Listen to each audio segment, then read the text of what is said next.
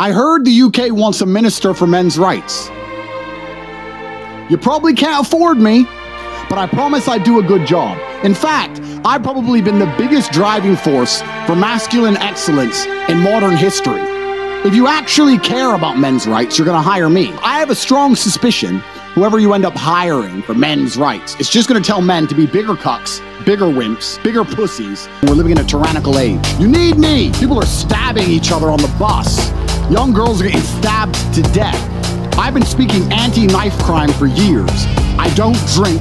I've never taken a drug in my life. I promote self-accountability, stoicism. Everything I promote would prevent these animals acting feral.